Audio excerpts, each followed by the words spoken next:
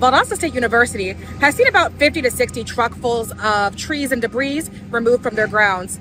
And that's just on main campus. Let me step out of the camera real quick and show you some of the damages left on other places on campus like Farber Hall.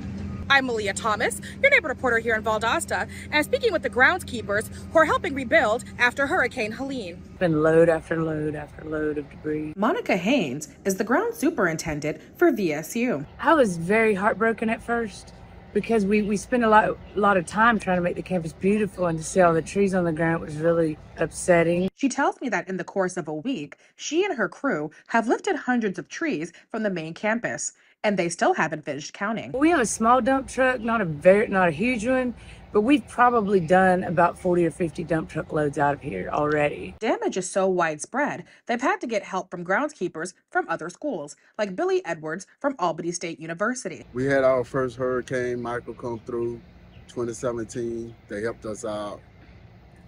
Turned the favor last year in 2023. VSU is making progress on cleaning up campus and getting power.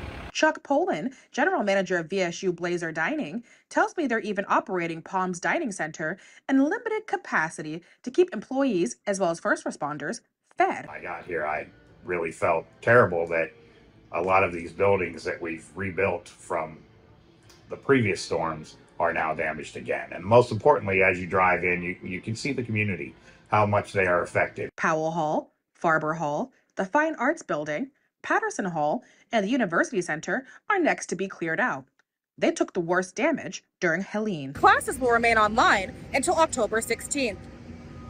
In Valdosta, I'm Malia Thomas, reporting for ABC 27.